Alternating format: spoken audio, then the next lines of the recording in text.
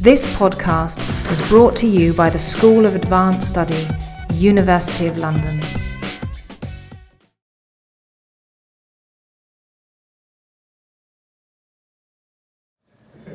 So I want to talk about what's called the problem of biological individuality. And I'm not going to offer a solution to the problem. I'm nowhere near that far down the road. I want to think about what the problem is. I haven't actually even got a statement of the problem, but I'm at least groping towards a statement of the problem. And I think I can show that many of the typical statements of the problem are inadequate or at best incomplete anyway. So the thought, if I understand it correctly, is something like this. Okay, so suppose, for the sake of argument, suppose we know what life is, okay, as opposed to non. So maybe it has to do with some sort of self-organization, self-maintenance, or maybe it's to do with metabolism, or maybe to do with chemistry, or with autonomy, or immune system, or something like that. Suppose we know what life is, okay? And suppose we also know where life is present, that is, which regions of space-time contain life, and which ones don't. So, for example, I'm sure you'll all recognize the yellow many-headed slime mold. That's clearly a region where life is present, all right? But there's something more that we want to know about this region. Namely, what organisms are there in that region? That is, how does life divide into living things? Now, for there to be life, I take it as for there to be living things, or as the philosophers of biology like to say, biological individuals. Fancy word. I think biological individual is just a fancy way of saying living thing. Okay. And the fundamental living things, I suppose, are organisms. And maybe living things besides organisms, certain parts of organisms, for example, or certain groups of organisms. But I think organisms are the basic unit of life. That's probably controversial, as everything interesting is. I'm not sure what would follow if that were false. I won't go into that. So I'll just talk about organisms. You can take this to be talk about the principal or fundamental units of life, or living things, or biological individuals, whatever they might be. It's important to know what organisms there are, how life divides into living things, for a number of purposes in biology, which I'm not very competent to spell out. But for example, you might want to know whether you've got a case of reproduction or simply a case of growth. So is this organism simply spreading out through space, or is it actually producing a new generation of organisms? That can be very important in biology. And you might want to know whether you've got a single complex organism in a certain location, or whether you've got a group or colony of smaller and simpler organisms. Here's for a simple example, sort of garden example. So the strawberry plant spreads out and produces these runners which take root. Is it reproducing, or is it only spreading and getting bigger? I call it, I'm not sure whether this is the right technical term, vegetative spreading, don't know. It's a case of reproduction if it results in a group of organisms.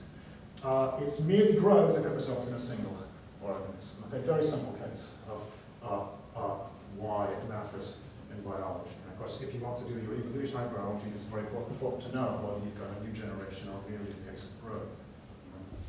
So, what is the problem of biological individuality? What does it mean to ask how life divides into living things? How should the problem be stated? This is what I'm interested in. What question does the problem ask? Well, philosophical problems usually take the form of questions. It's very important to know, I think, what the question is. What sort of theory or principle would count as an answer to the question? Or again, there are various puzzles about biological individuality, such as the slime molds. We've heard about a number of them yesterday, and no doubt more today. So the swine bulls and the colonial stephanophoros and the strawberry plants and the aspen groves and the endosymbionts and all of these cases.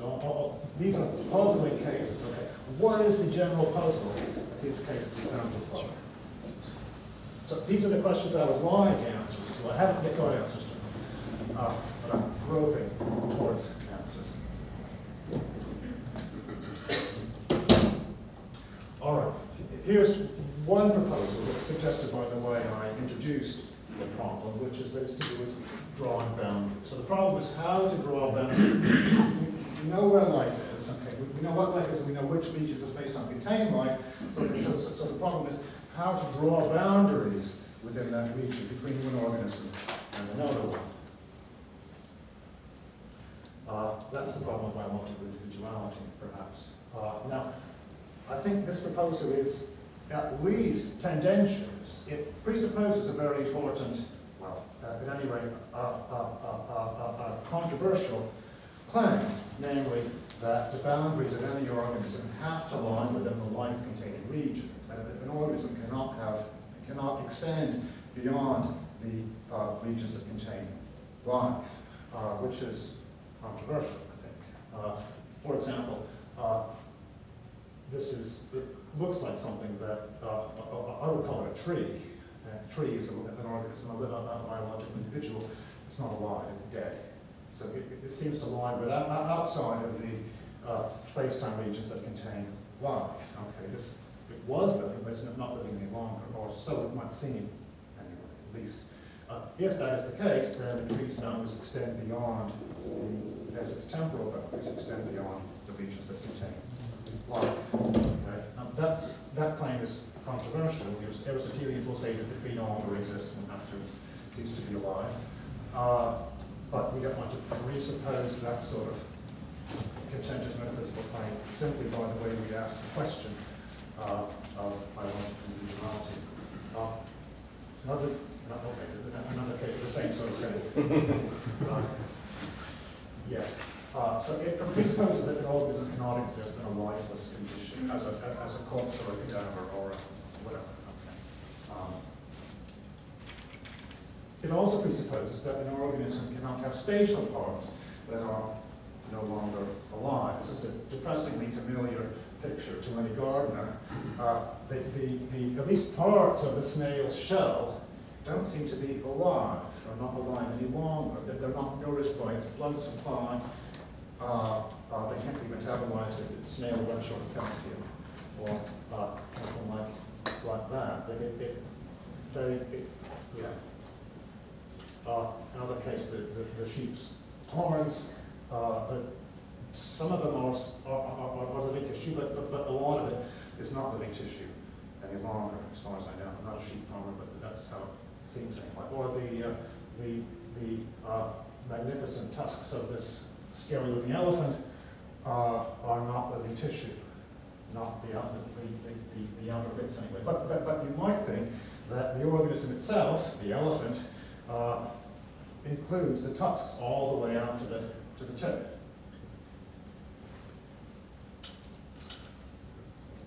All right, so it presupposes both that an organism cannot exist in a lifeless condition and that an organism cannot have non-living spatial parts, both of which sound to me like contentious claims.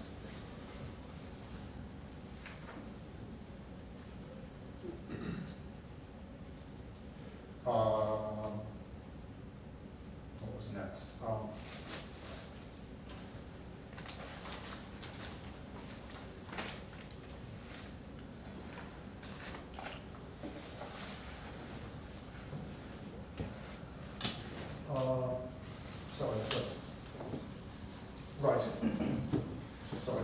So the first proposal was that the problem is how to draw boundaries within those regions that contain life. Now, I think the second difficulty with this proposal is that this is not enough to tell us the boundaries of all the organisms. Okay. Independent difficulty with this proposal.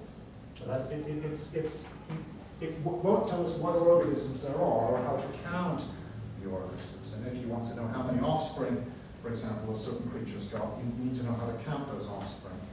And simply being able to draw the right boundaries between one organism and another one within the life-containing regions is not enough to enable you to do that. So, for example, suppose this is the right way to draw the boundaries. So the white region is the region that contains life. The shaded region does not contain life. This is not enough to enable us to know how many organisms or regions there are. So there might be that one, the one that's stained black on this microscope slide. But there might also be those three smaller organisms inside the larger one. They might be bacteria or some other symbionts or something like that. Okay. There are other possibilities as well. Maybe that these smaller ones themselves, 2, 3, and 4, compose an organism with 3 parts. Number 5, let's say. So it may be that there's 1 and there's 5. It may be that 2, 3, and 4 are themselves organisms, or maybe that they're not. So there are several possibilities there. It may also be that there's an even larger organism composed of 1 together with 2, 3, and 4, call it 6. And it may be that there's one composed of 1 and 2, or 1, 2, and 3, or 1, 2, and 4. There are lots of other possibilities. And simply knowing where the boundaries lie doesn't tell us which of these is the case, and hence does not tell us what organisms there are and how many there are.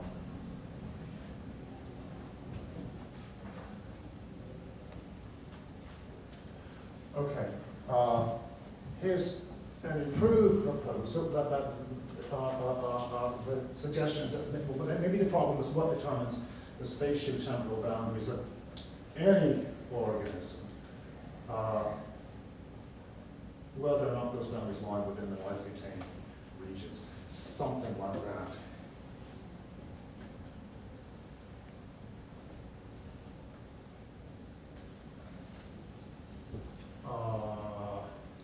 Now, this proposal, I think, is also tendentious. It also presupposes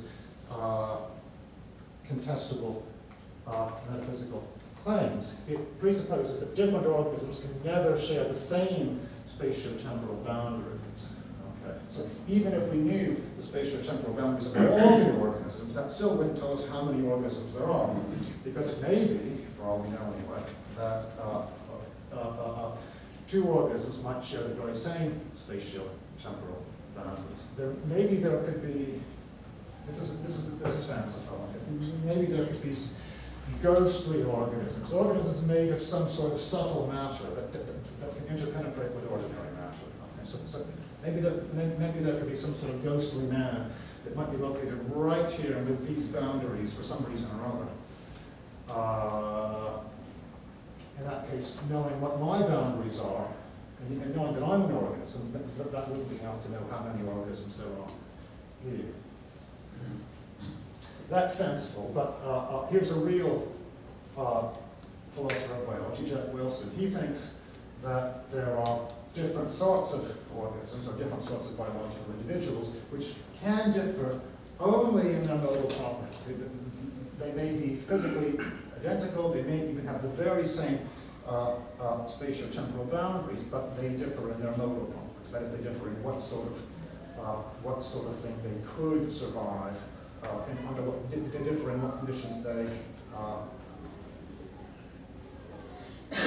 differ in what has to be the case for them to exist. Okay. So, for example, what he calls functional individuals and genetic individuals. Okay. A functional individual exists just if it's got the right functions. A genetic individual exists just if it's got the right sort of ancestry or something like that. I don't know the details. But they can coincide not only in space but also in time. Now, I don't know whether any other philosophers of biology share that view. If this is something that we want to take seriously, then we can't state the problem in this way. All right. Here is what I take to be the most common statement, the most common way of stating a problem of biological individuality. Okay? So it's to say what it is to be an organism, as opposed to a non-organism, or something like that. here's a quotation from Clark. It's to define the biological individual, or again, it's to find necessary and sufficient conditions for membership of the class. Okay. I hasten to add that I'm not going to single out Ellen for criticism, and I use her these quotations as an example because I find it particularly clear and helpful, even though I disagree. Here's another example, a case of the same thing.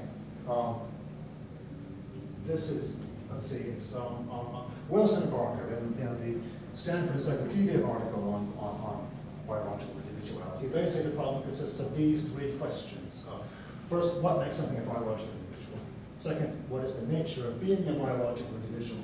Third, what is the best explicative definition of the phrase biological individual? Now, we might well wonder what exactly these questions mean, and above all, what the difference is between 1, 2, and 3. They don't elaborate.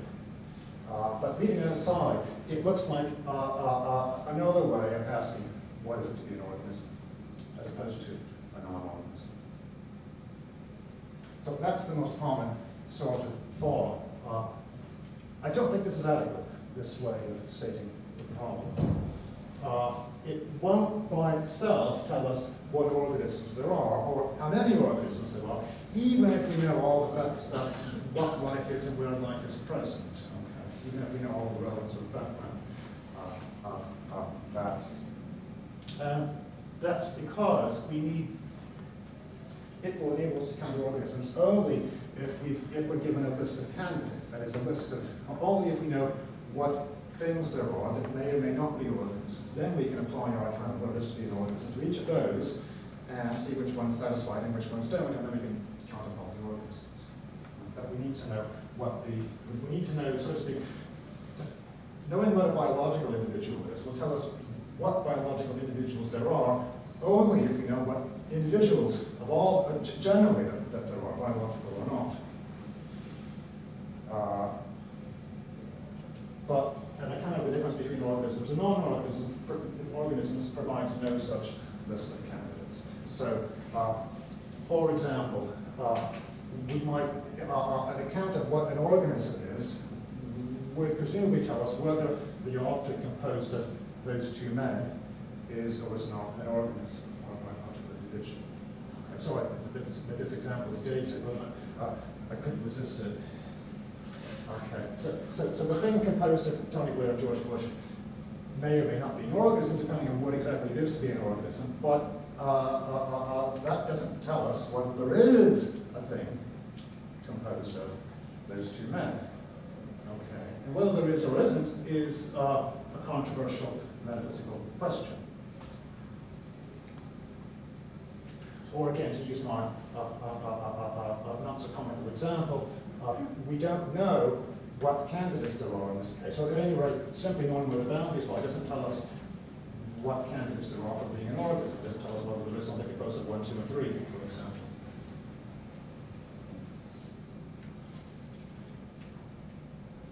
So to know what organisms there are, we need not just an account of what it is to be an organism, together with all of the philosophical and controversial facts about where life is present and so on, but we also need an account of what candidates there are. That is, what material things there are that may or may not count as organisms. I'm assuming that organisms are material things. Maybe that's, if that's questionable, then put some more general term in for that. That is, what we need is what we might call an ontology of material things in general.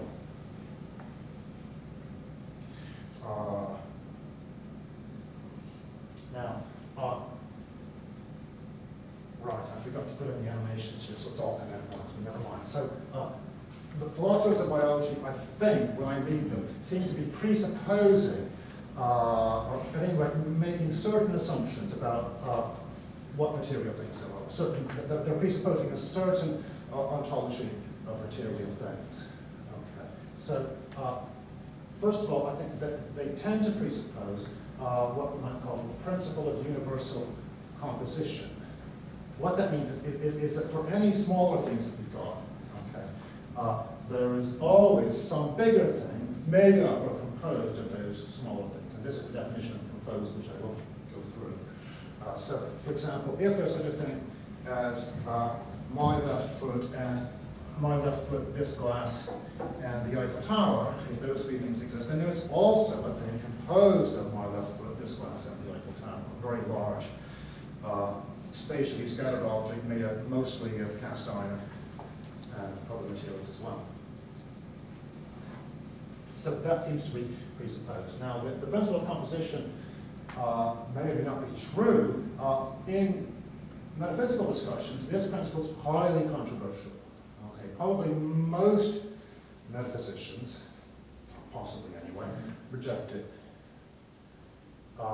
It's not normally presupposed without any argument. There are actually lots of arguments in the metaphysical literature, both for and against the principle of universal composition. Okay, so it's a battlefield, if you like, in metaphysics. So philosophers of biology tend to presuppose the principle of universal composition, not only without giving any argument for it, but without even mentioning it. They also tend to presuppose, I think, an ontology of temporal parts, also known as four dimensions. Okay, so a temporal part of an object is something that, so to speak, takes something that it's a part of an object that takes up all of that object for as long as that part exists, something like that. So, for example, Barry Manilow's nose is a part of him, but not a temporal part. Many of you are too young to remember Barry Manilow, actually. But so his nose is a part of him, but not a temporal part, because it's too small. It doesn't take up all of him while it exists. Okay. By contrast, the first half of a football match, or the last minute of a football match, if it exists, is a temporal part of the match, because it takes up all the match for as long as that part exists. Okay. This is a really splendid piece of sports photography, but I wonder who decided that women had to play with a pink ball.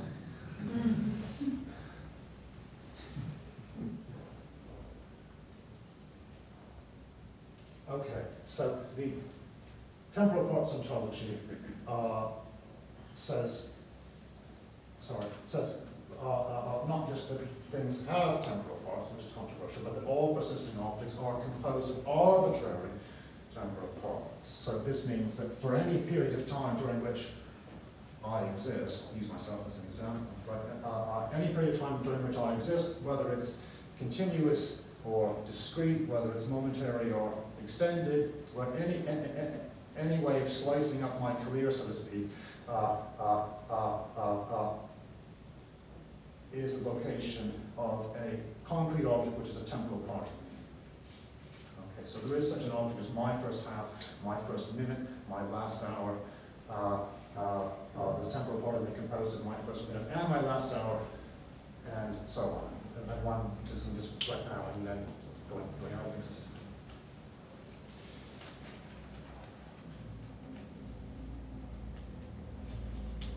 Okay, the ontology of temporal parts of four-dimensionalism is also a highly controversial metaphysical thesis, and there's lots of debate about it, many arguments both for and against. Okay, so philosophers of biology tend to presuppose these two principles, universal composition and the ontology of temporal parts, together, put them together, and then you get what you might call, or what I like to call, a principle of material plenitude. They imply, roughly speaking, that every matter-filled region of space-time exactly contains at least one material thing. Okay, never mind, the qualification is not important. So whenever you've got some stuff spread out in space and time, you've got a concrete particular, or an individual, or a material thing located just there. Here's a quotation from Jack Wilson. He says, all earthly life, or any span of it, can rightly be considered particular. I take that to be a statement of the principle of material plenitude. Now, again, Wilson is very commendably mentions that he's assuming this principle, never gives any argument for it. Now, my purpose in saying all this is not to criticize philosophers of biology for making contentious metaphysical assumptions without giving any argument for it. That's not my complaint. In fact, I'm not making a complaint at all. I mean, it's true that they've, I think, generally made these assumptions without arguing for them or even being aware that they're making the assumptions. But my purpose is rather to grant them this assumption and see what follows from it. And I think it has interesting and important implications for the way the problem of biological individuality has to be stated. In particular, I think it means that the usual statement of it is not adequate. So that's the main point that I want to make. My last point. So, right, so here's one implication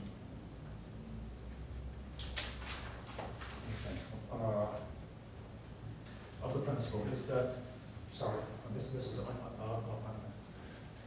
bit of a review. So to know what organisms are, we need an account of what it is to be an organism and an ontology of material things in general.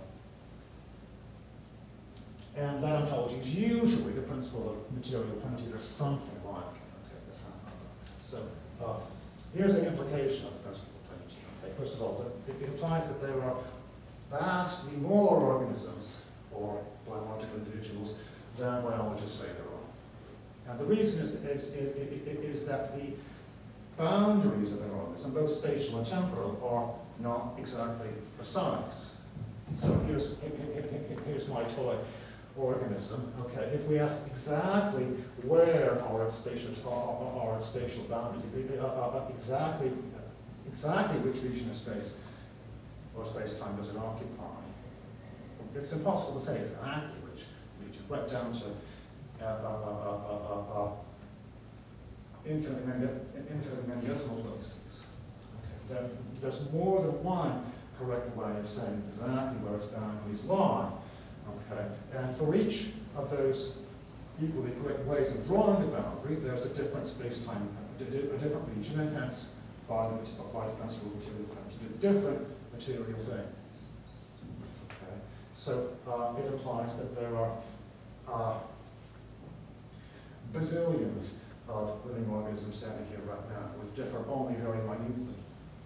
So the implication is that when biologists ask how many animals or how many organisms or how many biological individuals are there standing up here, they don't mean, well, how many are there strictly speaking, how many are there really? They mean how many non-overlapping individuals are there, or something like that. They're not counting by identity as the metaphysicians say, they're counting by non-overlap or something like that. This is not a problem, it's just something that the philosophers of biology need to be aware of, which I've never actually seen mentioned in the literature. Okay. This is the more important point. Okay. The account of what it is to be an organism, in order to do the work that it's supposed to do, will have to tell us what an organism's spatial and temporal boundaries are. That is, it will have to tell us, so to say what determines an organism's temporal boundaries is to say, in effect, what its persistence conditions are, what its identity over time consists. If you don't do that, your account of what is to be an organism will not enable you to count and individuate the organisms, given the principle of plenty.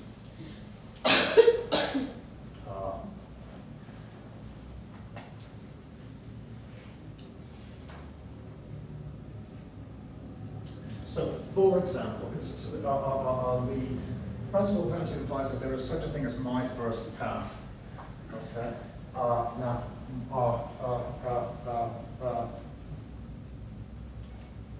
My first half is an object that would seem to satisfy most accounts of what it is to be an organism. So, for example, it can reproduce. Right? It belongs to the right sort of reproductive lineage.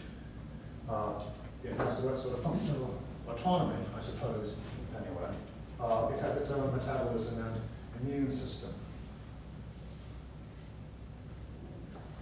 And so on. And yet nobody would count my first half as an organism. Okay. There are, of course, lots of other, infinitely many other temporal parts of it that are also not organisms.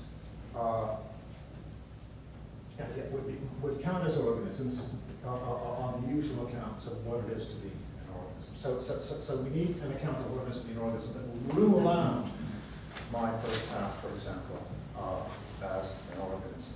Likewise, it will have to rule out the object composed of all of me except my left pinky. Right? It can also reproduce, like my left pinky complement can reproduce. It has an immune system. It has the right sort of reproductive lineage, and so on. But it's not an organism.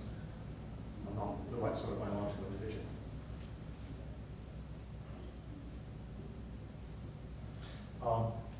Here is an analogy which may or may not be helpful.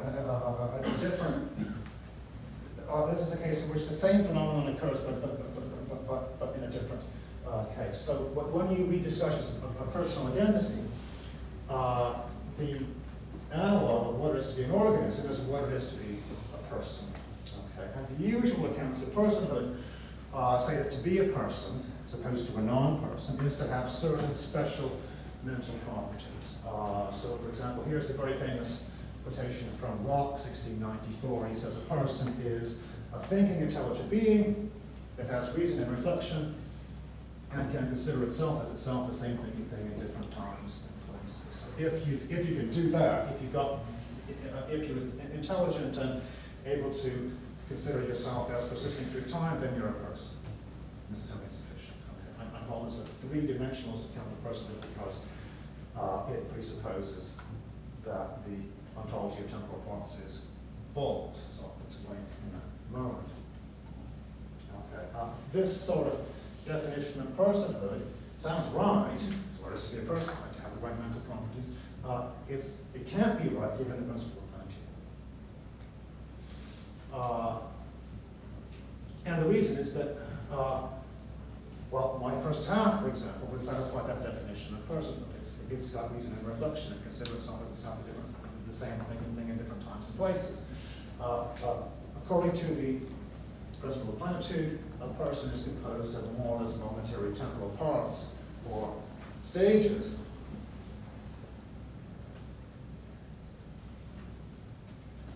And a person stage is a more or less momentary being that has those special mental properties that distinguish people from non-people. Right? So a more or less momentary thing that's intelligent and self-conscious and so on, that's a person stage. Okay, so to say but a person stage is not a person. Right? There are what you say is a continuous series of person stages coming into being and going and being replaced by new ones, right? An infinite number, even during any finite period. There aren't infinitely many people, right? Those are just parts of the one person. So to say what a person is, we need to say when person stages compose a person. Okay. In addition to saying what it is to be a person stage.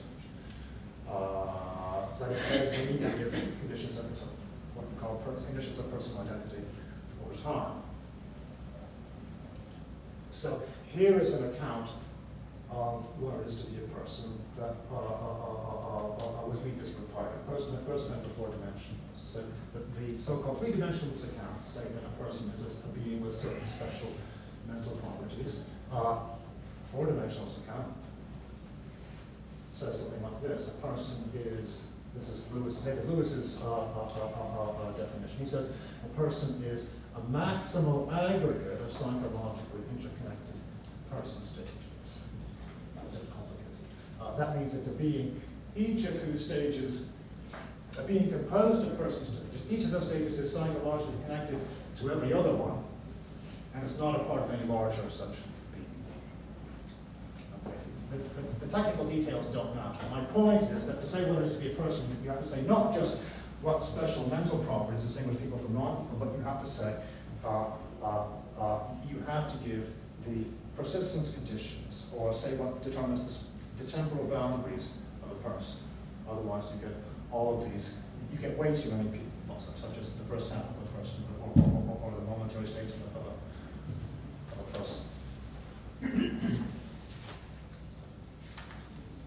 So, getting back to the philosophy of biology, the usual accounts of what it is to be an organism that I've read anyway are 3-dimensional accounts. That is, they tell us how organisms differ from non-organisms in terms of reproduction or immune system or metabolism or whatever. They don't tell us how to specify organisms' temporal or spatial boundaries. So, for example, like I said, the ability to reproduce, belong to the roots of reproductive lineage, having the right sort of functional autonomy, having sort of metabolism and immune system. These things are true of my first half, for example, or various organism stages.